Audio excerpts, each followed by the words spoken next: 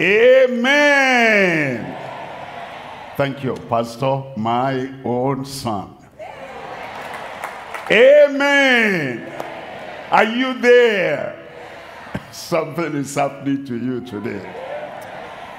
You know, there are people, they think crusade is only in the night.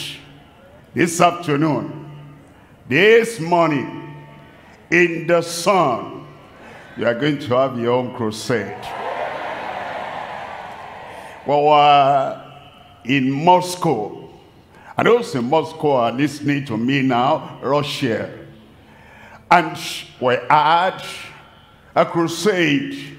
The people said, this man from Nigeria, we've heard a lot of stories from Nigeria, and we're not going to give him chance to have crusade in the night, because in the night anything can happen from the back pocket. So they said, morning, in their parliamentary building, we're going to have the crusade. They said, is that all right? I said, it's all right. And then we gathered there at the parliamentary building. Crusade in the morning. And I talked about Jesus is the one I always talk about. And this morning, we're going to talk about Jesus. And then we finished the crusade. We finished altar call and everything. And then I said, now we're going to pray. And as I said, we're going to pray. Somebody came and put a woman, paralyzed hands, paralyzed feet, to walk and to move. She had to crawl on all the four like an animal. And they put her at the gate, at the door by which everybody will go out. And so we said, in Jesus' name, okay, miracle, touch them, heal them, deliver them. And everybody said, Amen. And so we closed the meeting. Many people got healed. They, gave testimonies. And as they were going out, they saw that woman that had been paralyzed 25 years. Crawling on all four. As they were passing like this, and she saw them walking, she got up. She stood up and started walking. And the people knew, I didn't touch her, I didn't go near her, I didn't do anything, just the name of Jesus. For you, the name of Jesus this morning will solve all your problems. And anywhere you are, any part of the world, today is the day of your victory. Great victory through the glorious Savior. Let's pray together. Father, we thank you because you brought us. You brought us to victory and to triumph. You brought us to a glorious transformation. We're asking today, touch everyone, save those who need salvation, heal those who need healing, and let your name be glorified even today, this morning, in Jesus' name. Thank you, Lord, for the answer. In Jesus' name we pray. You can do better than that. God bless you. You can sit down today. We're coming to Numbers chapter 21. And I'm reading from verse 4. Numbers chapter 21, reading from verse 4. It says, and they journeyed from the Mount Or by the way of the Red Sea, and it compassed the land of Edom, and the soul of the people was much discouraged because of the way. The soul of the people, their legs were all right, their hands were all right, their eyesight was all right, but their soul, the inner man, had a problem. They were discouraged. Mind what you say when you are discouraged. Mind what you look at when you are discouraged. Mind the things you do when you are discouraged. That discouragement can be there if you say nothing and you don't feed the discouragement. The discouragement will die of starvation. But the people, as they were discouraged, look at verse 5. In verse 5, and the people spake against God. Discouragement brought blasphemous speech, and against Moses.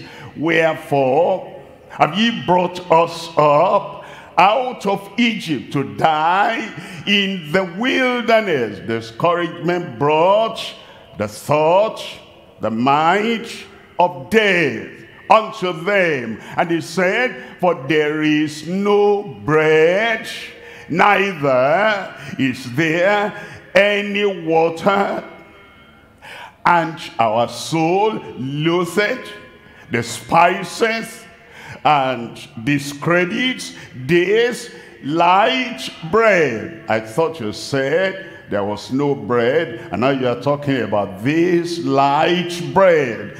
Discouragement brings deception, lie. Just begin to tell lies against yourself, against the leaders, against God, because you are discouraged. Look at verse 6. In verse 6 it says, and the Lord sent fiery serpents among the people. And the serpents had been there all the time, but when they kept their mouths, the Lord kept the serpents away.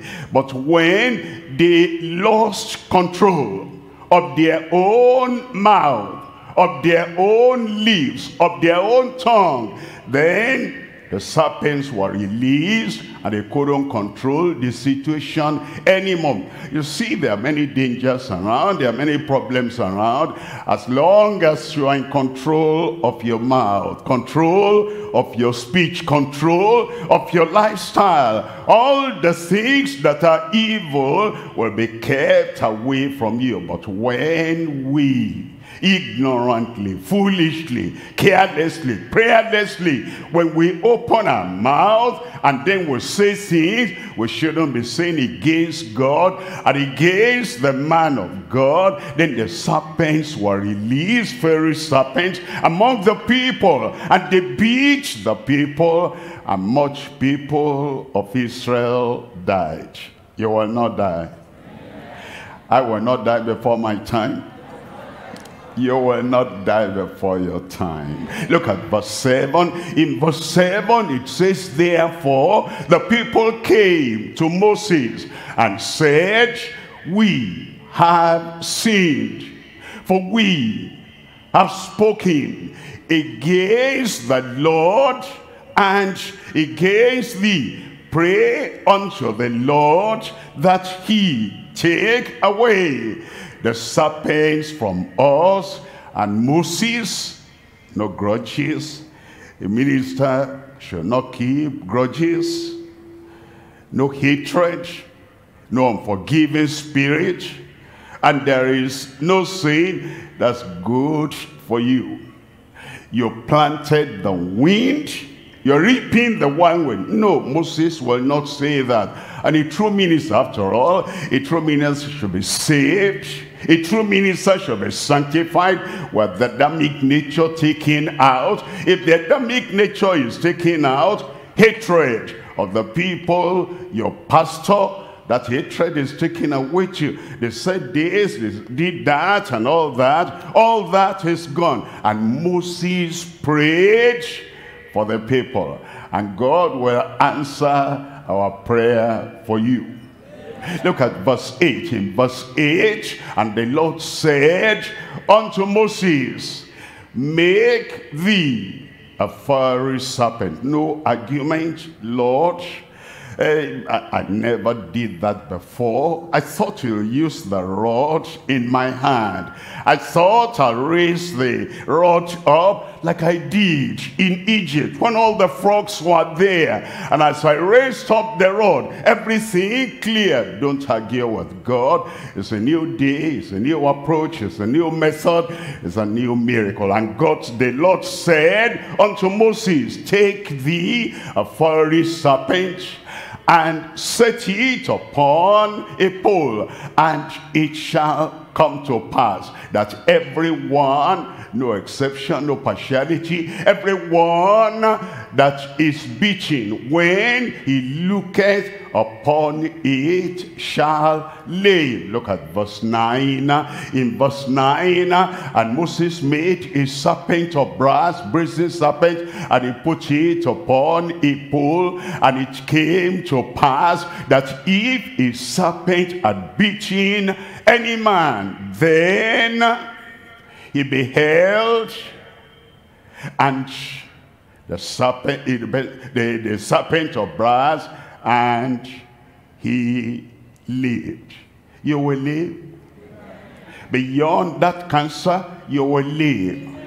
Beyond that sickness, you will live. Beyond that poison of the old serpent, of the devil, you will live in Jesus' name.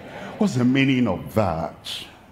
And what's the significance of that? John chapter 3 verse 14. And as Moses lifted up the serpent in the wilderness, even so must the Son of Man, Jesus, be lifted up.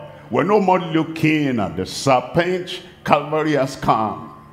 The cross has been put in place, and Christ has died for you on the cross. So the Son of Man must be lifted up. Verse 15, that whosoever believeth on him, that's what I look now. We look now by faith. We look at Calvary now by faith, that whosoever believeth in him should not perish. No, you will not perish. You've come to this service. You're looking for life, eternal life, abundant life, supernatural life. That's what you'll get before you go home. I will not perish. I say, I will not perish.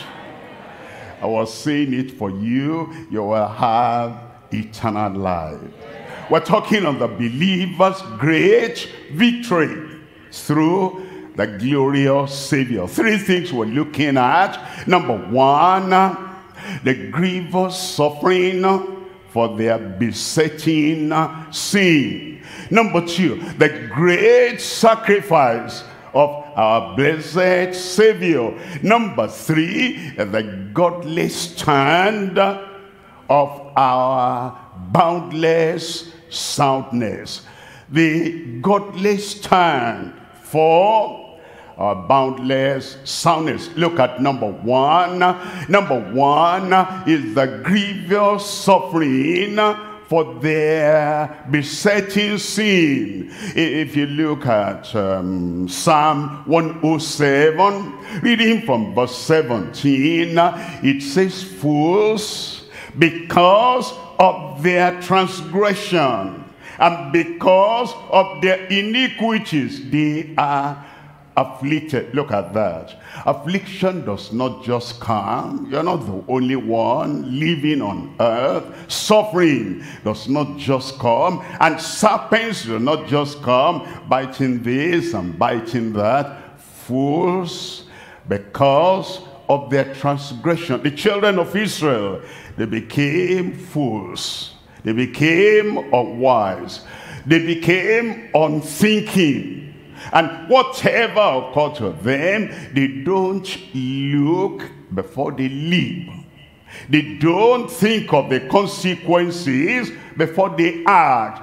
There are many people like that in the world, and the Lord says, if you don't think of the consequence of what is coming and just talk and jump and whatever, you become a fool and you break yourself, you break your life, you destroy your life. Fools because of their transgression and because of their iniquity. Not because this is the will of God. Not because, what can I do? God wants me to be beaten by serpent, the old serpent. What can I do? Every human being, if he doesn't have prostate, he'll have, lung cancer. What can I do? If a man, if a woman does not have fibroid, she might have, ulcer. We must have something. No, we don't have to. Enoch did not have any of those things. Samuel did not have any of those things. Shadrach, Meshach, and Abednego did not have any of those things. And Daniel did not have any of those things. We don't have to have them.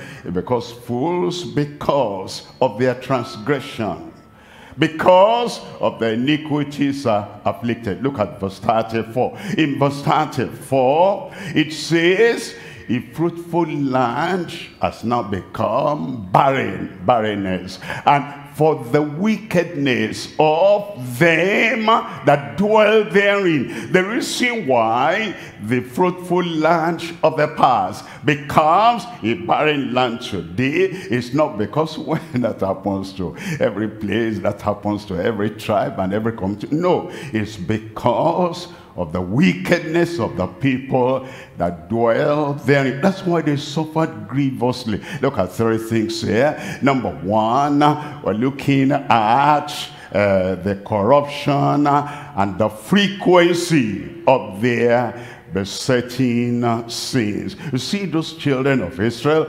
and they acted like babies. They acted like children, untaught, unteachable. Anytime something happens, the only way they knew to do is to grumble and to murmur and to complain and to use their mouth in a way they shouldn't use their mouth. The corruption and the frequency of their besetting sins. Number two, the consequence and the vitality of their blasphemous speech. Number three, the confession and forsaking of their baffling secrets. Baffling secrets. Secrets that will baffle you. How can these people that God brought out of Egypt and is taking them to the promised land, were baffled that people like this, that when they were right with God, whether it's Og or whether it's Bashan or anyone, nobody could conquer them. How is it now? They're just dying like flies because of the sin, besetting sin, because of their speech, the word of their mouth, blasphemous speech, because of their baffling secrets. Look at number one there, the corruption and the frequency. The corruption and the frequency of their besetting sin. We're looking at Numbers chapter 14, and we're looking at verse 2. Numbers chapter 14 verse 2. And all the children of Israel murmured against Moses and against Aaron. And the whole congregation said unto them, would God that we had died. Always, whenever discouragement came, whenever the wind was not blowing cool breeze unto them, and whenever the heat was too much, and whenever there's something contrary to what they expected, the same thing they always did. The same thing they always said, would God we had died in the land of Egypt, or would God we had died in this wilderness. I want you to look at verse 22 there. In verse 22, look at this. It says, because all those men that which have seen my glory and have And they have seen my miracles, which I did in Egypt and in the wilderness. And they have tempted me these 10 times. Besetting sin. It always comes up and up and up. Grumbling, always. Murmuring, always. Complaining, always. Wanting to die, always. These 10 times. Have you looked at your life and see your action, your reaction, your response when you are tired, when you are disappointed, when you are unhappy, when somebody crossed your way? Is there something you always say, like the children of Israel? These 10 times have they spoken against him? They have not heard, they have not hearkened unto my voice. You know, that's the thing to check up in our lives. The preacher, is there something you always do when you are not happy?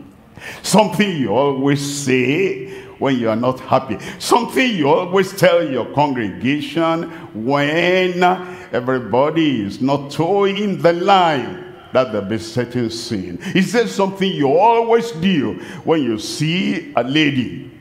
You say the lady is beautiful. And the beauty is in your eyes, not on her face. How come that some people you call beautiful are driven away by their husband? The husband doesn't see the beauty, only sees the ugliness. The beauty is in your eyes. And what do? When you look at a lady and you say, this is beautiful, that thing you do, you run after her, you want to grab her, you mess up yourself, not messing her. You want to mess up yourself because you've seen something you cannot read. That thing you always do when you hear this one has money, this one has money, and now you can buy this, you can buy that. That thing you always do, the covetousness, running after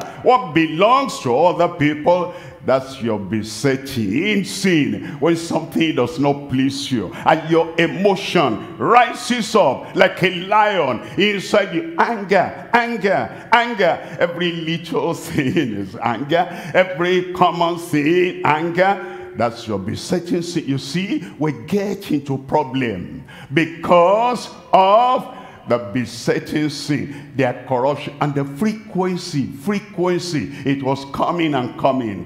It hindered them from getting to the promised land. I pray that besetting sin will bury it here today. Look at number 2 here. Number 2 is the consequence and the fatality of their blasphemous speech. Great is the man that knows when to keep quiet and when to talk. Protected is the woman that knows when to hold her tongue and when to release the tongue. And good, profitable is that boy, is that girl, when anywhere you are you in the class? Are you on the field? Are you playing with friends?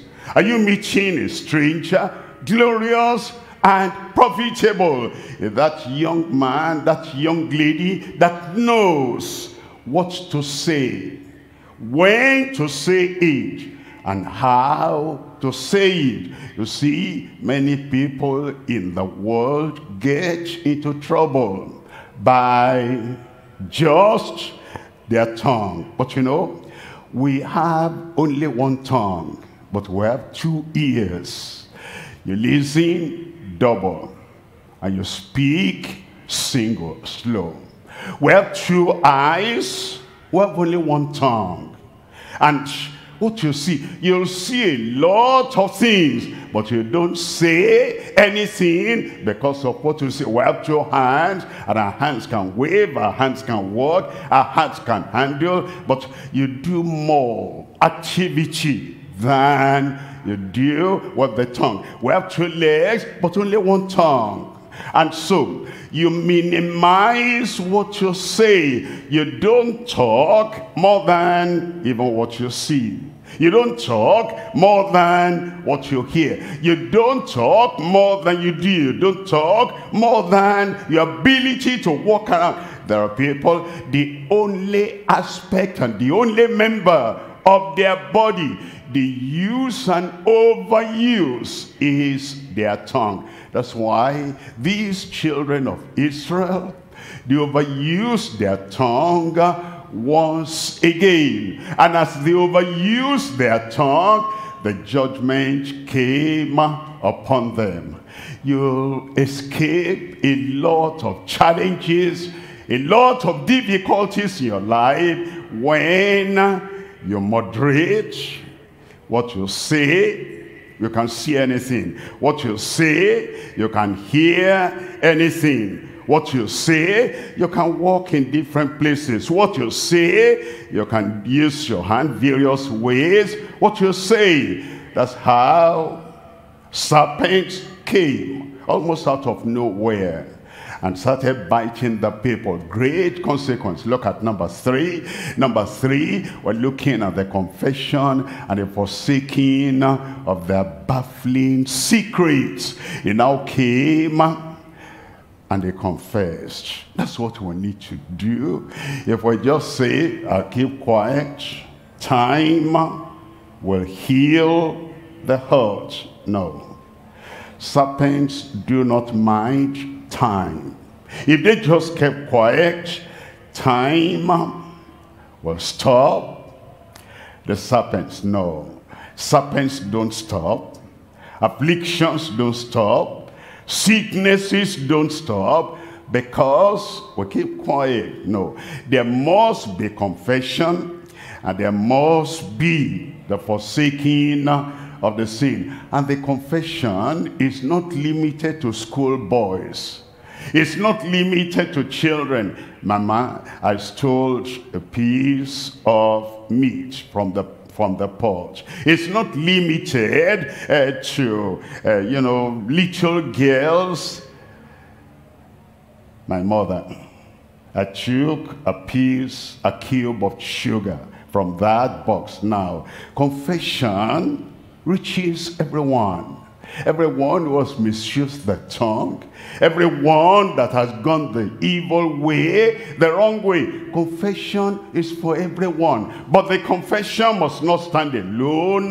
The confession must be followed by forsaking the sin. Look at Proverbs chapter 28, verse 13. In Proverbs chapter 28, verse 13, he that covereth his sins shall not prosper. There is a hand in heaven. There is a power in heaven that moderates prosperity.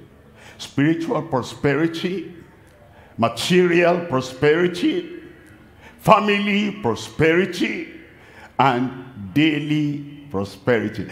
There is the one that sits on the throne, and he is the one that directs, that controls where prosperity goes. And there is Mr. Big Man, and he says, people like me, if I confess, if I tell God that I was the foundation of that evil speaking, I was the generating set of that noise and that smoke, and Mr. Big Man, Madam Big Woman, if I confess, you of all people, well, if you want prosperity from heaven, for your soul, for your spirit, for your life, for your family, and for every endeavor you have, there's only one way. You've done wrong, you've said something wrong, come to the Lord and confess. It says, he that covereth the sins shall not prosper. But whoso confesseth and forsaketh them. You see, those two words are linked together. Confess and forsake. Confess and say bye-bye. No more. And remember, this is a habitual sin, a besetting sin, what they always did. But you say, I confess that besetting sin, I confess that blasphemous speech, I confess that baffling secret, and I forsake them, and I say no more. The problem, the challenge of many people that come to crusade, they confess, they stand up, they raise up their hands, but they go back to that same dumb thing, that same sinful thing. There's no salvation there. You confess, you forsake, and you say that thing no more. And that confession and the forsaking of the secrets that baffle people. That's Mr. So-and-so, Madam so-and-so, Brother so-and-so, Sister so-and-so can do that. Yes, it happened. What are we going to do now? Confess and forsake. Mercy will come to you. Mercy will come to you today in Jesus' name. We're coming to point number 2 now. Point number 2, the great sacrifice of our blessed Savior. We've read that already, that Jesus Christ said, as Moses lifted up the serpent in the wilderness, even so must the Son of Man be lifted up, that whosoever believeth in him will not perish. Thank God, I come to people today that will not perish. Because if God had said, no way for them. They have done too much. They've gone beyond the day of grace. They will perish. The Lord will not send us to come and wake up somebody whom God has said in the sleep of death he cannot wake up. The Lord will not send a servant to people that God said, Ephraim is gone after his idols, leave him alone. But the Lord is coming to you because the great sacrifice of the blessed Savior is for you. It's for me. It's for me. You know, Calvary is for you. Christ is for you. That crucifixion was just because of you. What he said, it is finished. That is for you. It's for me. Say it. It's for me. You believe that, you are set free today. Look at 3 things here. Number 1, looking unto Jesus for total cure. No sickness will remain after we mention the name of Jesus on you today. Then leaning on the justifier for transforming conversion. There's only one kind of conversion. The conversion that transforms life. But the conversion, people say, I'm converted. I say, I can't understand you. Were you stealing before? Yes. Are you stealing now? Yes. Show me. Where's the conversion? Were you fighting before? Yes. Are you fighting now? Yes. Where's the conversion? Were you doing evil behind the curtain, behind a closed door before? Pastor, I will not tell lie. Yes. Do you still do evil behind closed doors? Pastor, I'm sorry. Yes. Where is the conversion? Conversion transforms life. The things I used to do, I do them no more.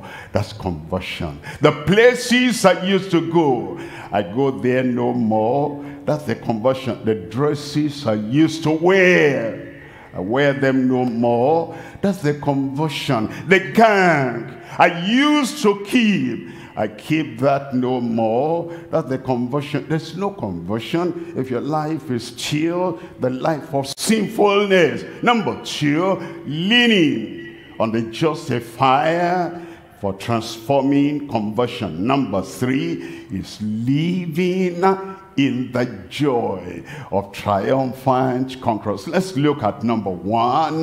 Number one, we're looking unto Jesus for total cure. You see, when those people were beaten by those serpents, they came to Moses, they confessed, they forsook their sin, and God said, lift up the brazen serpent, and whosoever looks, because that brazen serpent will live. And we're told in the word of God that all we need to do is to look unto Jesus. This morning, you will look.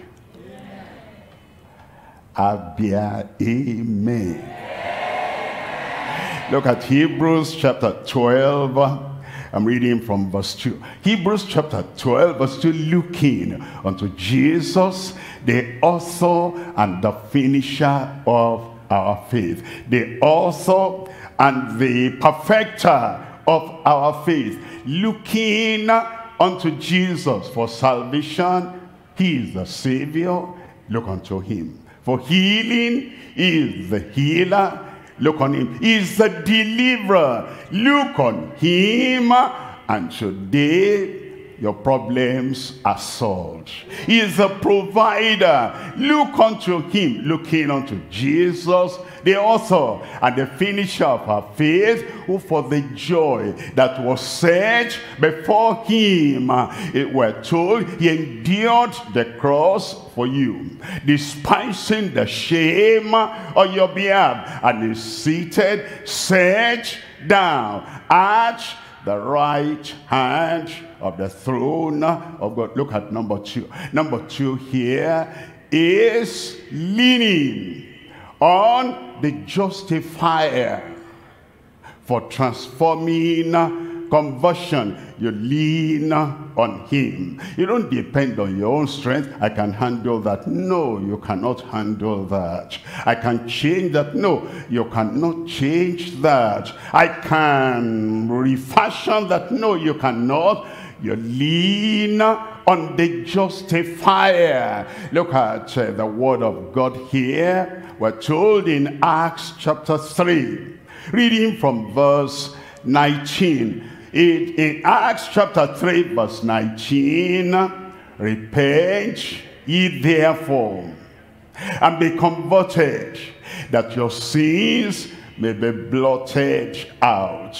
That your sins may be blotted out. If something is written on a slate, and somebody gives you that slate, you can rub off, you can wipe off, you can clean off what's written on that slate. But if the thing is written in the book of record, what you've done, and that book is in heaven, managed only by the Lord, and nobody, no prophet, no religious man, no religious bell-ringing woman can go there and blot out the thing. My brother, no priest.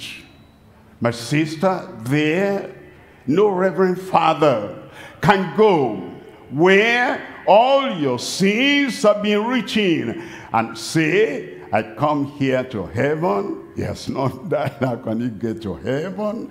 And then after he died, we don't know where he will go. He cannot go there and wipe out every evil thing you've done. But Jesus, who came to this earth, Jesus, who knows everything. Peter said, Lord, you know all things. You know that I love you. He knows all things. He is the one now at the right hand of the Father. And this morning, he is the one that will blot out all your transgressions. Amen.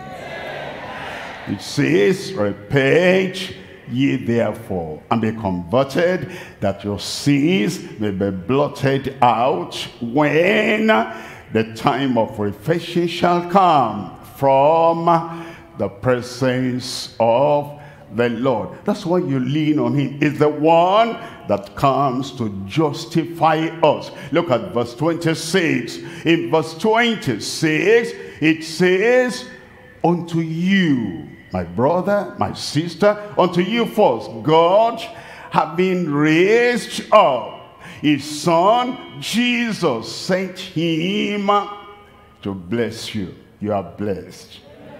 In turning away every one of you, every one of us from his iniquity. He will do it for us even today in Jesus' name. Look at number 3 here. Living in the joy of the triumphant conqueror. It's the one that makes us to conquer. It's the one that makes us to be triumphant. That now we've come to the Lord, we've confessed, we've forsaken, we've come to the Lord, we've repented, and we've relied on him. Now we're saved. After being saved, after being born again, the next step now is that now we're living. You see the children of Israel, when they looked on the brazen serpent, those children of Israel did not stay there. They now kept on walking. They kept on living until they got to the promised land. And now that we're saved, now that we're born again, now that a new heart, a new life, and a new personality has now been given unto us, we now live and live and live in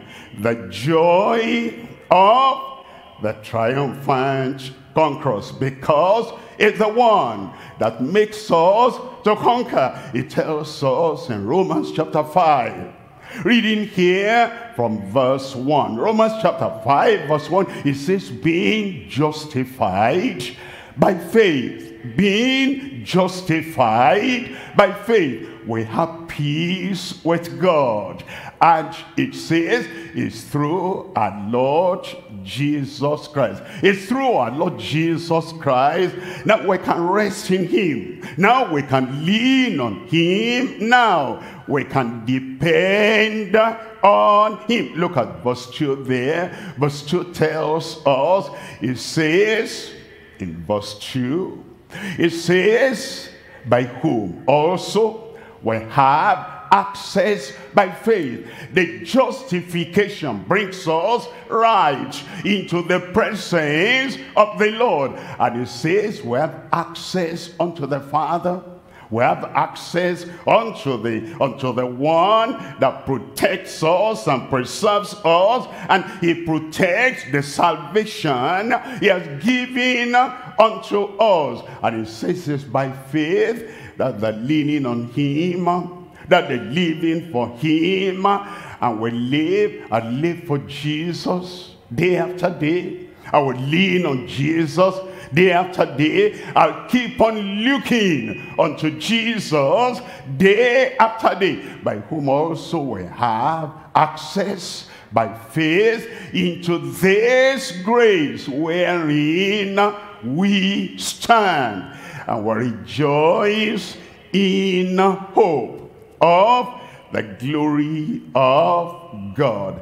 That is what he does for us, and he does that all by the faith we have in him. Look at verse 17 there. In verse 17, Romans chapter 5, reading from verse 17, it says, for if by one man's offense. Adam, the first man. By one man's offense, it says, death reigned. By one, much more they that receive the abundance of grace. They that receive the abundance of grace at conversion. They that receive the abundance of grace when you looked up to the Lord for your salvation.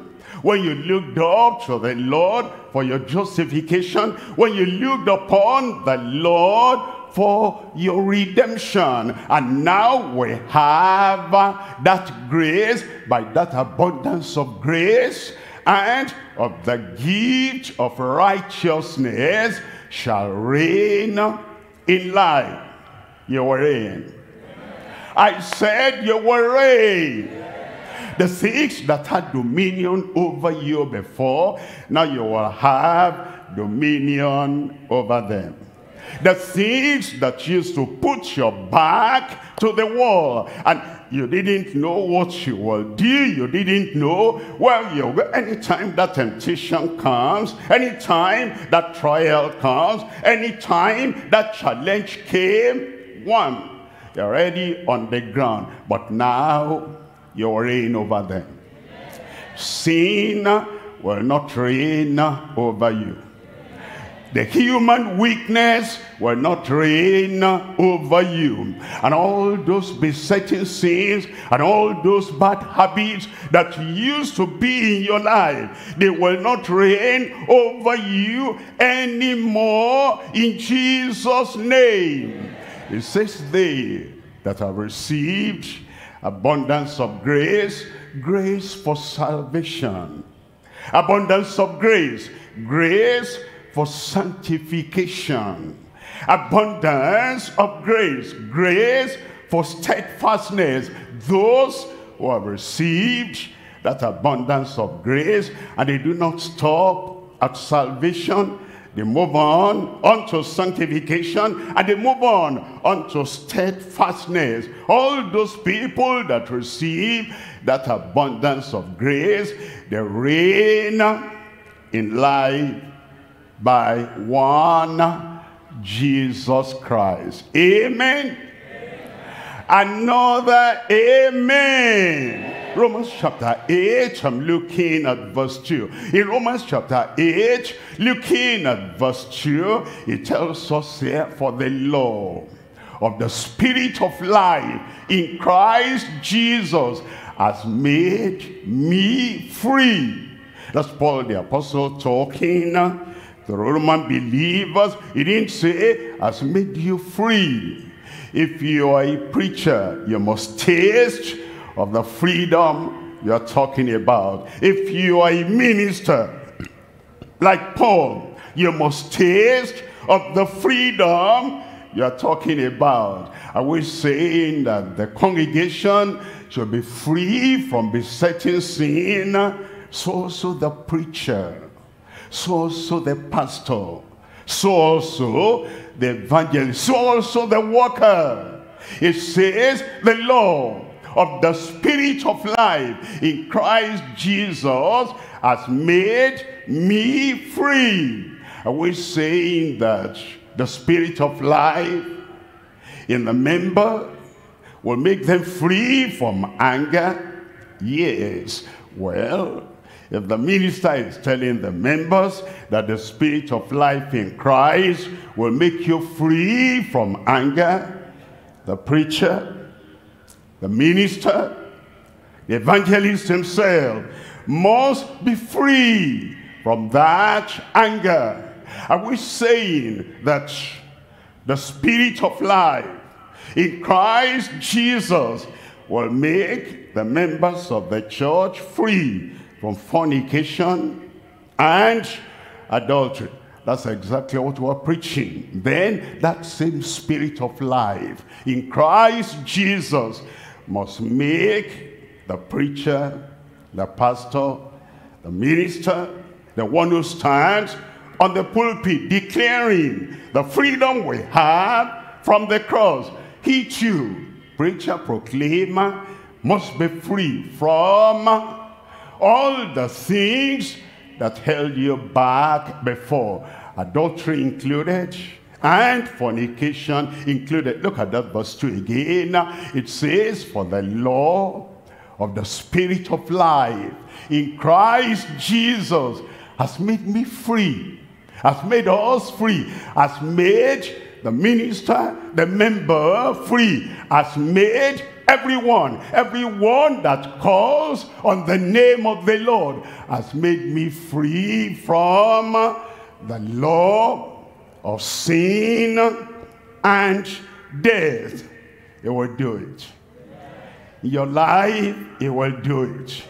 In our lives as a church, as a fellowship, he will do it in Jesus' name.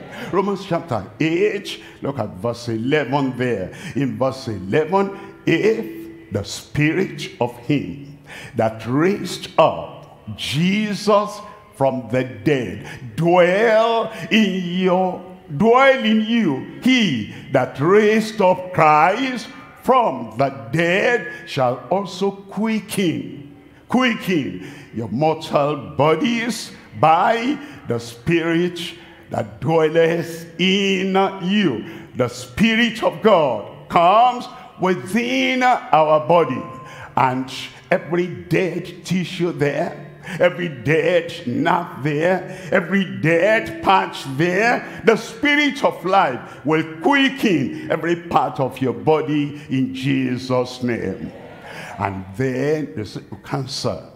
Your own cells in the body, they're dying and dying and dying, and these cancer cells, they're growing and growing. That's why you have that swelling, that's why you have that pain. And the Spirit of Christ that raised him from the dead, it will come to your body right there at this moment. All those cancer cells will die off in Jesus' name.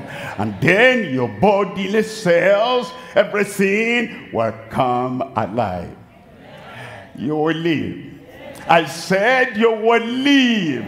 The power of the Lord will so work mightily on you that the Spirit that was mighty enough, powerful enough to raise him, Christ, from the dead, no matter you are bedridden, no matter you have difficulties, no matter you have challenges, that Spirit of the Lord today, I said today, will quicken your mortal body, so that everything that needs to be done will be done in your life, in my life.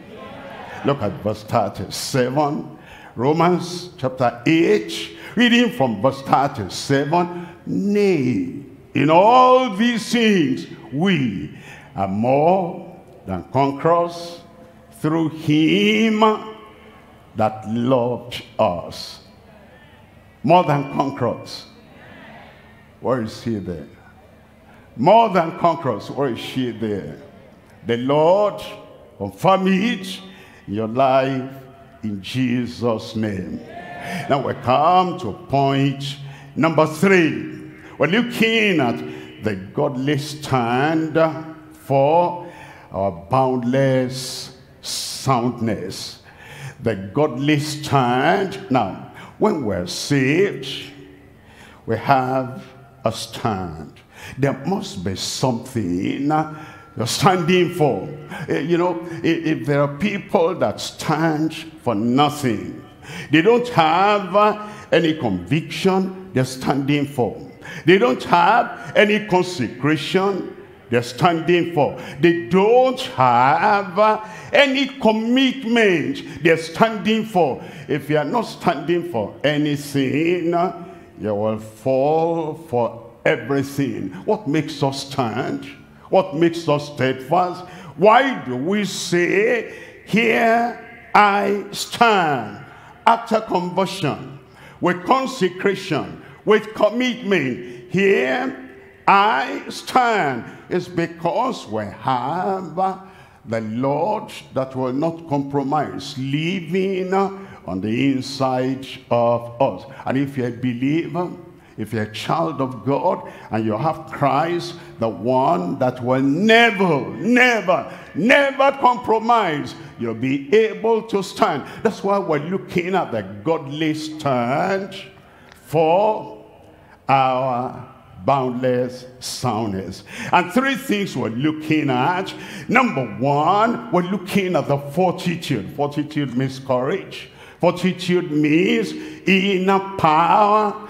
The fortitude to destroy all the brazen sacrilege. There's a kind of life that people live, the sacrilege, and it's a brazen sacrilege. You've heard the language when you say that man has a brazen effrontery. He's so proud in his evil, and he's brazen. Not bow or bend for anyone. And there's a sacrilege. Sacrilege is what people do in the supposed service to God, and yet they are committing sacrilege. That the fortitude to destroy the brazen sacrilege. There is the faithfulness that delivers from all the things that confronts the saints of God. That is the faithfulness that delivers bold saints. A saint must be bold. That's a bold devil.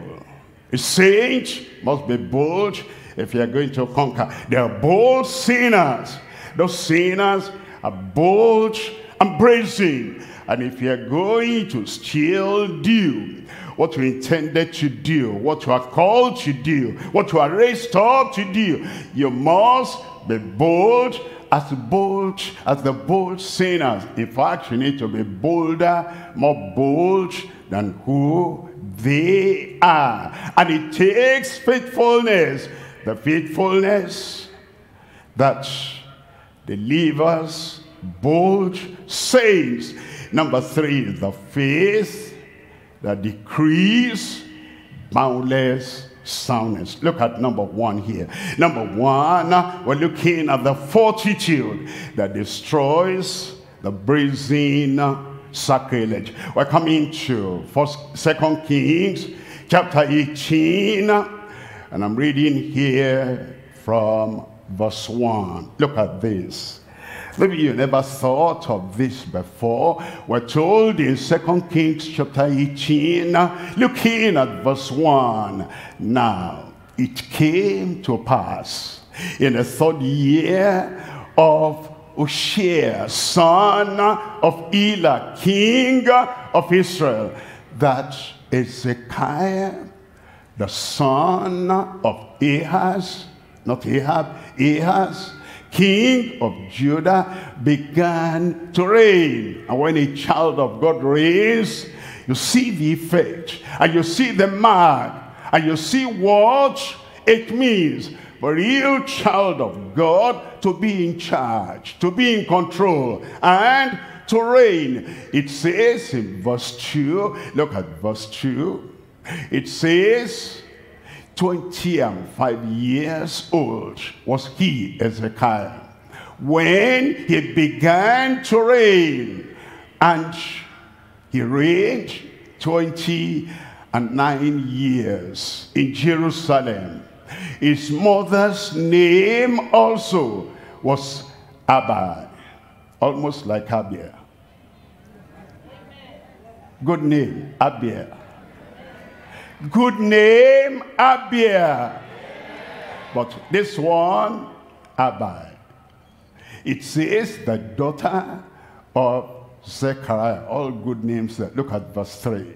In verse 3 it says, And he did that which was right in the sight of the Lord, according to all that David, his father, did. Look at verse 4 now, very important, verse 4. In verse 4, we're told he removed the high places and break the images and cut down the groves and break in pieces the brazen serpent which Moses had made, for unto those days the children of Israel did burn incense to it, and he called it Nehushtan. You know what happened?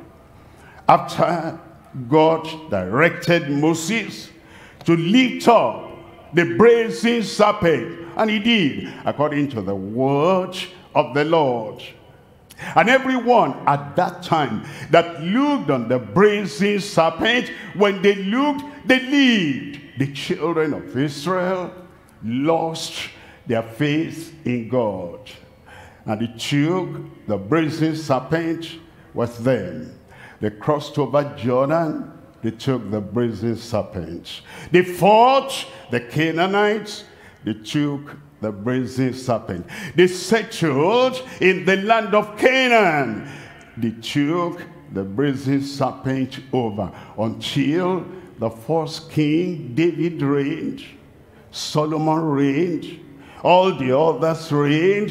It came now to the time of Hezekiah, and they still had the brazen serpent, and they were sacrificing incense unto that brazen serpent. Became idolatry. And there are people that do that today. Many years ago, God used this in their denomination. Now the founder is gone. All those miracles, they are not happening anymore, but they still take their brazen serpent, and they still take all those, and they will not allow anyone to touch that thing. But Hezekiah saw that this is brazen sacrilege. It's been handed over by other people that had reigned, and he broke it up. Look around you. And there's some brazen serpents, sacrilege, idol. The people are not calling idol, because many years ago in the wilderness, all those things were raised up, and they're still continuing with them. I pray the Lord will give every overseer, every pastor, every group pastor, if you find something that, you know, some people have handed over in their besetting sin, they have handed over in their incorrigibility, in their state of being unteachable, they hand over, and nobody could challenge anything like that. But Hezekiah come, and you come at a time like this. Everything that should not be in the household of faith, wanting to replace Christ, we're going to break them down. In your own family, break them down. In your personal life, break them down. In the local church, break them down. Anything that, you know, we'll say, if we're saved, this should not be there. And the people who say they are saved, they carry on. Somebody must rise up and break that thing and destroy that thing. In the church of the living God, we'll say, if you're ministering, you minister only unto the Lord. If self has now climbed to the throne of the heart, and instead of worshiping Christ, worshiping the Savior, worshiping the Lord, we now have to bow and bend to self. That if you don't, then you understand their brazen sacrilege self will take it on you. We have to break down that thing, and it will be broken down. Overseers, with me here, I say anything of self, anywhere, if it's in the choir, it's in the workers, if it's among the people that feel they are here, without them we cannot worship God. Overseers, are you around? I said, overseers, are you around? Let the people hear you that you are around. You and I will break down every sacred sacrilege among our people in Jesus' name. Thank you. Sit down. We're not going to allow anyone to take that brazen sacrilege out of the wilderness and bring it into the tabernacle of worship. It will be broken down.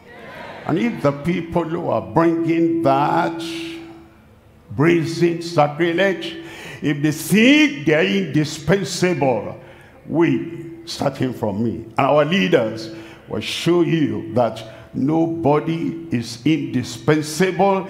If you come to pollute the service of the Lord, we'll show you that nobody is indispensable in the household of faith. Give me a good amen. We're coming to number 2 now. Number 2, we're looking at the faithfulness that delivers bold saints. Now, Daniel, when he was threatened, if you pray again, when we say no prayer, look at the lion's den, you'll go there. You have to be bold, and you have to stand, and you have to say, here is my commitment before the Lord, and let all the lions' dens in the community be open. You go out, no lion will kill you. But you have to be bold to stand for the truth. And if Nebuchadnezzar will say, Shadrach, Meshach, Abednego, have you heard the announcement I made? That when you hear the sound of the cornet and the sound of the flute, everybody bows down to worship my idol. Now, look to the right, everybody is bowing down. Look to your left, everybody is bowing down. Look everywhere, everybody is bowed down. Shadrach, Meshach, and Abednego. If you refuse to bow down, who can deliver you out of my hand? You have to be a bold saint to say, Nebuchadnezzar, we're not careful to answer you in this matter. If it be so, our God whom we serve will deliver us. Our God whom we serve will deliver us, and he will deliver us out of your hand. And Nebuchadnezzar was angry, furious. There are some so-called believers, they cannot stand the fury and the anger of a sinner, especially the chief sinner in that place. But they stood. I will stand. I will stand. And because of that, Nebuchadnezzar commanded the healthiest people, the mightiest people, the strongest people in his kingdom, and they bound them and they threw them into the burning fiery furnace. Did they die? Bold saints living by faith, we don't die like flies. The people that took them up, they were the people that died. But those who remain bold in the Lord, and they will not budge, and they will not change, and they will not compromise. They were walking in the fire. You will walk in your fire. And Nebuchadnezzar rose up, and he peeped into the furnace and said, what? Counselor, come. How many people do you throw in there? They said 3 people. He said, lo, I see 4 people standing and walking. Here is Shadrach, Meshach, and Abednego, and the 4th one is like unto the Son of God. Bold sage, he will not forsake you. He will not leave you. He will stay with you till the very end in Jesus' name. Nothing will shake your heart. Nothing will move your mind. Nothing will bring fear in your life. You'll be more than a conqueror in Jesus' name. Look at number 3 here. The faith that decrees boundless soundness. The faith that says, in my life, Satan will not have the final say. I didn't hear your amen. In my life, evil spirits will not have the final say. In my life, idol worshippers will not have the final say. In my life, brutal, cruel sinners will not have the final say. And it's the faith that makes you to decree and say, this is where my life will go. And your life will go in that direction in Jesus' name. Look at Job chapter 22. I'm reading from verse 28. Job chapter 22, reading from verse 28. Thou shalt also decree a thing, and it shall be established unto thee. Amen. And the light shall shine upon thy ways. This morning we've heard the word of God. We look on him. We lean on him. We live for him. We're going to the promised land. And there's no giant, there's no personality that can stand before us in Jesus' name. We're going with confidence. We're going with the cure. We're going with the conversion. We're going as conquerors. Anything that stands in our way, as we get there, they will fall before us. All the walls of Jericho and all the walls of demarcation, as we shout the praise of God, they will fall before us. And then whatever happens anytime, whether the preacher is there or not, you are there and Christ lives on the inside of you. You will decree what you want, and it shall be done unto you. And every day and every week, living one day at a time, 1 week at a time, 1 month at a time, you'll conquer and conquer and continue to conquer in Jesus' name. And even this morning, whatsoever you open your mouth and you decree will be done. Are you ready? Let's rise up now and tell the Lord that the devil will not have the final say in your life. That the sinners will not have the final say in your life. And that whatever the devil is trying to bring out of the pocket will not have the final say in your life. Thou shalt decree a thing, and it shall be fulfilled for you. Open your mouth. Any besetting sin there, confess and forsake. Tell the Lord. That thing that always happens, that temptation that always comes, and you yield frequently, and it has now become besetting sin, corruption, so frequently happening. Tell the Lord, confess, forsake. Blasphemous speech, speaking against God, speaking against the men and fathers in the Lord, against the women, mothers in Israel, and mothers in the Lord, against their family, gossiping, complaining, murmuring, has become besetting sin.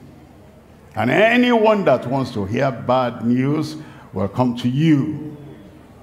Any story today, tell the Lord, I confess, I forsake.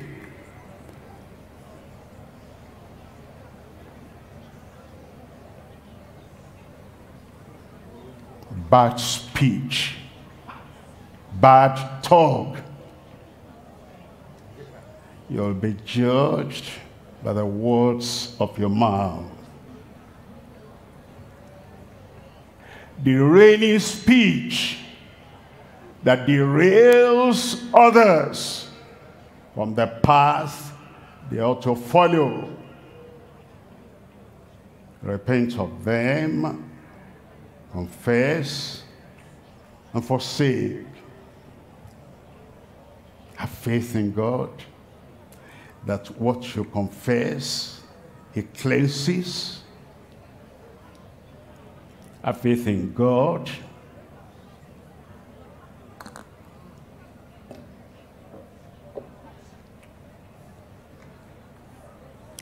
what you confess, He gives you the power to overcome. That's what conversion means. Transforming conversion. If you say you are born again, your life must be different today than the past.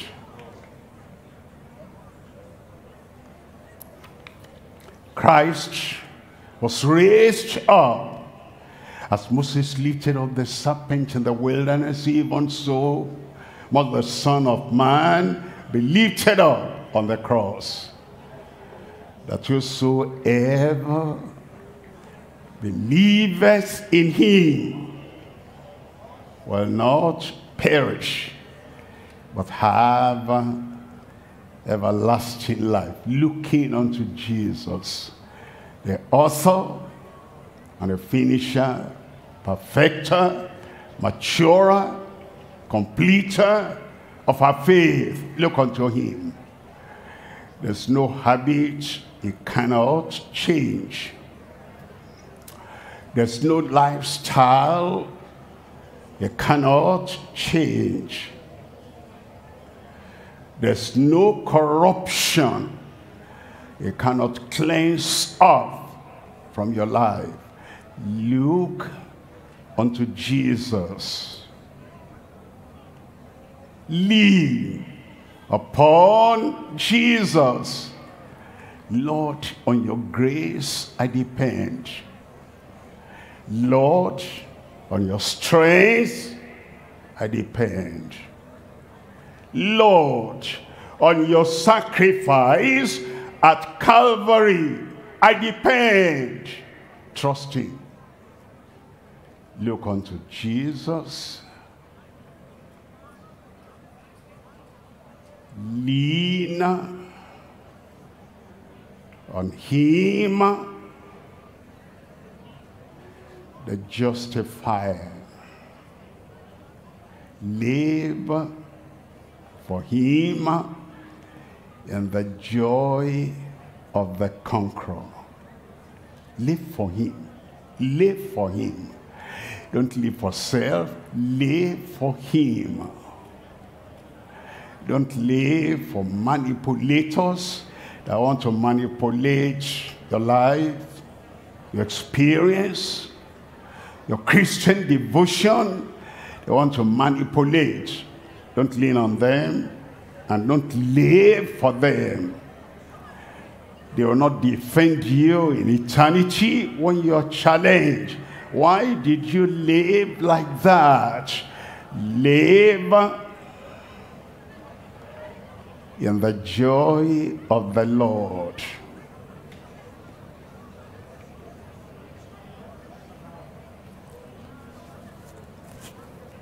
Have a godly stand and be steadfast. You're not being blown here and there by the wind. Preacher, stand. Maintain the standard. Keep the faith.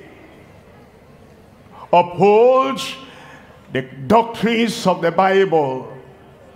And don't let your subordinates, the people under your leadership, control whether you preach restitution or not, whether you preach holiness or not, whether you preach the word of the Lord on marriage or not.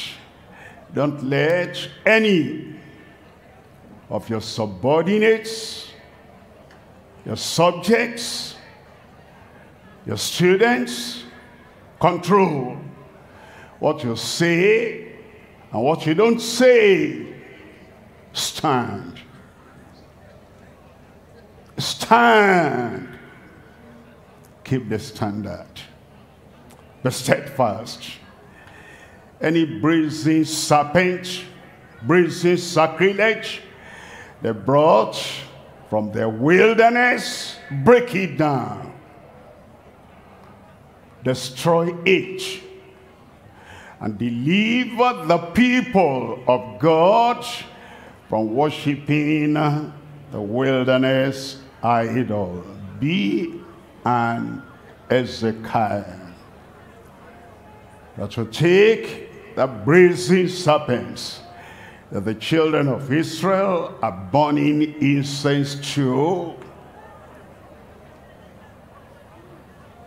and the bullies in the land will bully on you if you dare touch that thing. David didn't touch it, Solomon didn't touch it, and Jehoshaphat didn't touch it, and you're coming to touch it.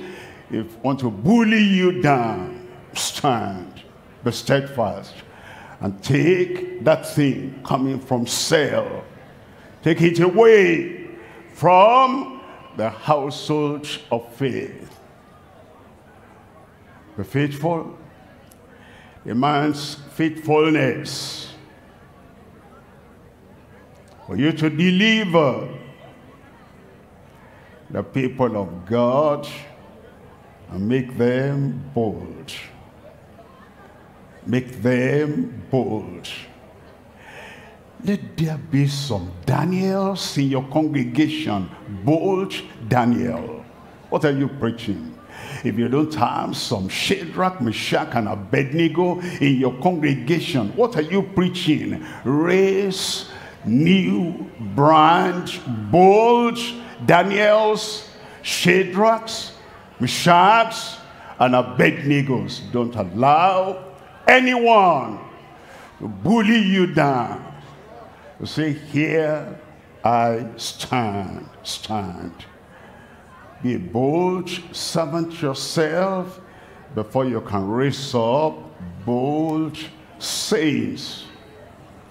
And the power of prayer that decrees a thing, soundness, boundless soundness among the people of God.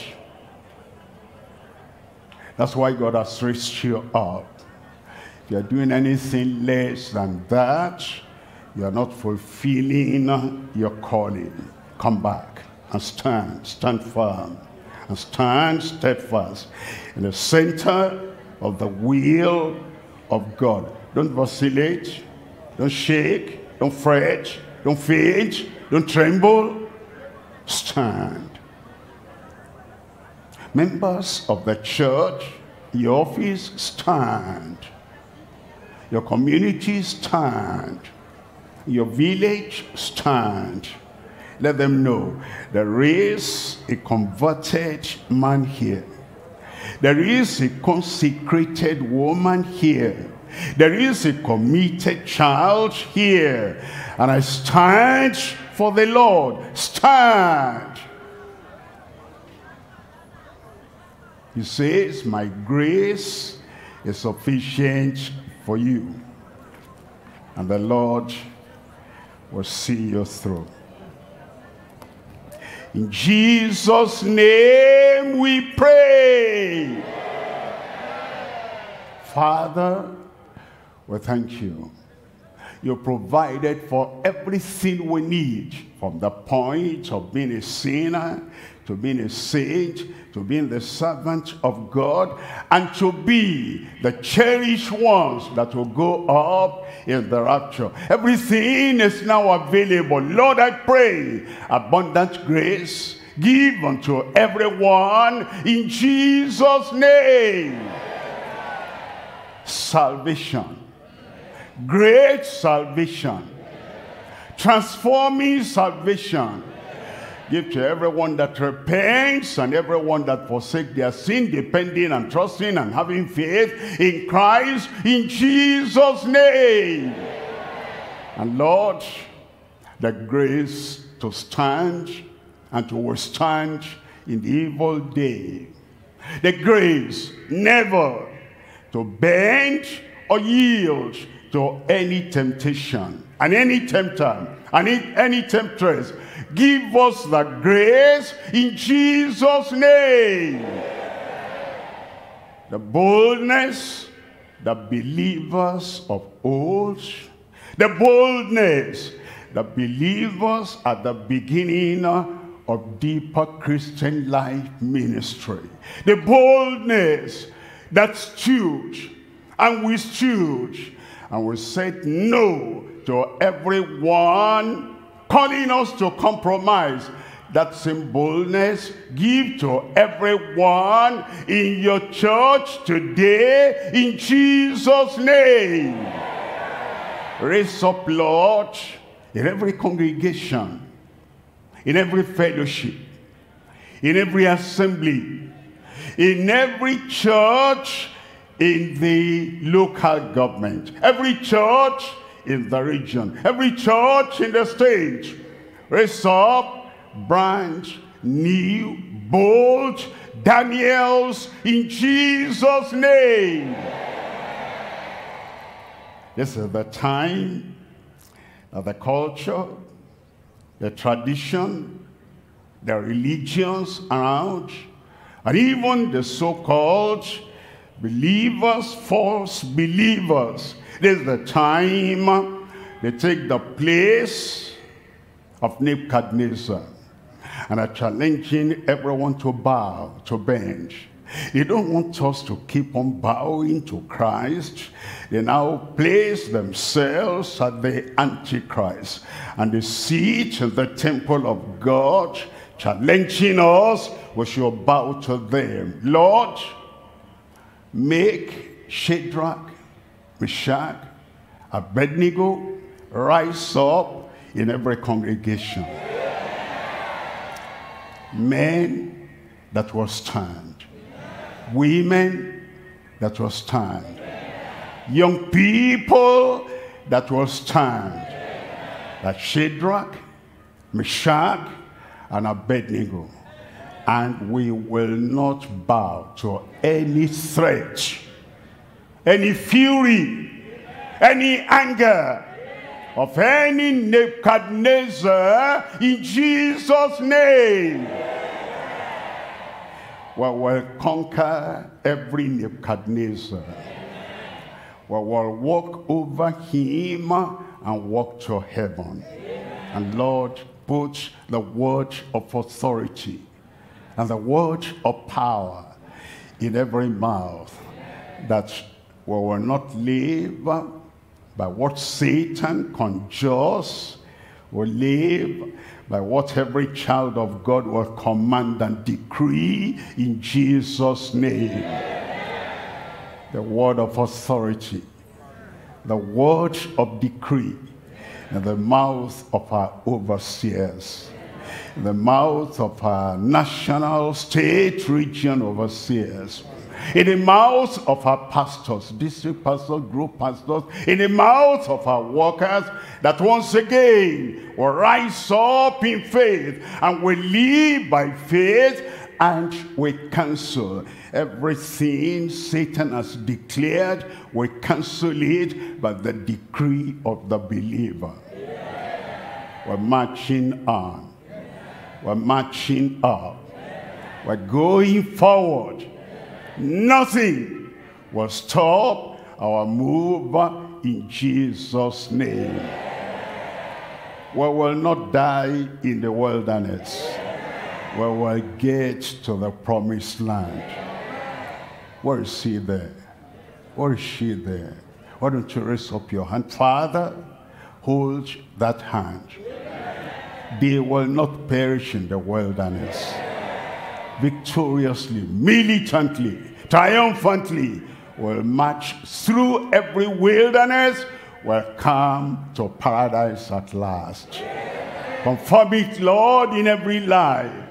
In Jesus' name we pray.